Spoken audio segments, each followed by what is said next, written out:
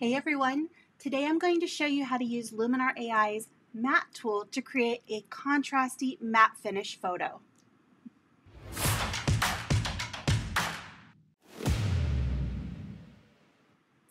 Hello and welcome to Luminar Coffee Break. I'm Angela Andrieux, and today we're going to be talking about how to create a high contrast matte finish photo using Luminar AI's matte tool. Let me go ahead and switch my screen and we will get started. As we go along, if you have any questions, make sure you pop those into the chat pod and I'll do my best to get those answered for you as we go along.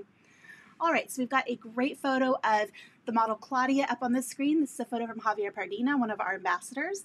And I'm going to start with a template, go down to the close-ups category and use one of my favorites here called Brush Up. It just does a nice job with just about any portrait of automatically improving the image by a variety of factors. So let's go ahead and take a look here quickly at the before and the after. Now let's switch over to the Edit tab and make a few changes. I'm going to go straight here to our light tool. There are quite a lot of blown out highlights here on her face, so I want to tone down those highlights. I'm going to pull the highlight slider to the left and just darken down some of those brightest portions. And you can see how that brings back some really nice detail in her skin.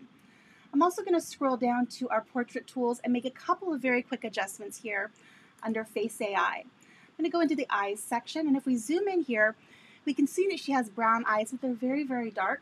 So one of the things that I like to do to brighten up eyes is to use the Iris eye color changer and change it to the same color of eye that the person has.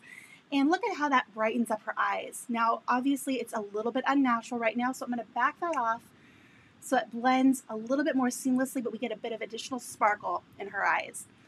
And I'm also going to scroll down to the mouth section. And I'm going to add a little bit of lip redness here and a little bit of lips darkening just to give her face a little bit of extra definition. I'm also going to go down into Skin AI and pull up that shine removal just to make sure her skin looks absolutely flawless. You see, we still have texture and detail, but it's really made her look her best. We can take a quick look here at the before and the after. So this is a really, really nice image that we have to work with here. Now to go ahead and stylize this image, I want to put the matte tool to use.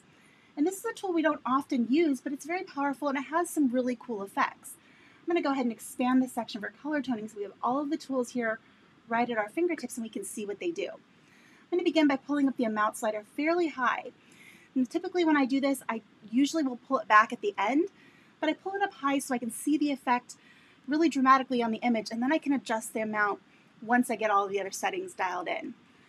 Let's go ahead and add a little bit of fade. This is going to fade some of those details and colors. I'm going to keep that relatively low. We can adjust the contrast. I'm going to add back in a little bit of extra contrast here. And we can adjust the vividness. So the matte tool automatically desaturates a little bit. I'm going to pull that back up and bring back some of that color. Now we can also tone this image. We have some color toning here so we can choose our range of colors. And you see as I come up this spectrum, it's adding more and more of that particular color. If you want to change the color that it's adding, go ahead and bring that range up pretty high so you can really see it and move across that hue spectrum. And we can see how those different colors are affecting our image, and you can choose one that you think works well for the image. I think actually I like that there, but it's obviously a very, very strong effect. I'm going to grab that range, pull that back a bit, and pull this saturation here down, and this is going to tone down the amount of color that's hitting that image. That looks really good. Now that we have those other parameters set, we can go back to our amount slider and back this off to a point that we think looks natural. I think right about there looks amazing. Let's turn this off and then back on. And you can see the really nice effect that this tool was able to create with that bit of matte finish and just give it that a little bit, I like the the reddish pink warmth that this brings in here. Again, here's the before and the after. Now one last thing I'm going to do with this image to finish it off is add a big soft vignette. I'm going to pull my amount slider all the way down to -100. I might make that size a tiny bit smaller. Click into our advanced settings. We'll bring the feather up nice and high. That's going to give us that smooth transition. And inner light I'm going to leave alone because she's already really, really well lit. And I don't think she needs any extra light.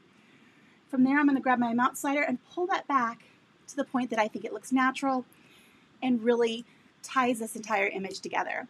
And there we have it. Let's take a look at our overall before and after.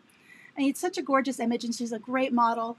But those few little creative touches that we made with the matte tool really, really bring this image to life.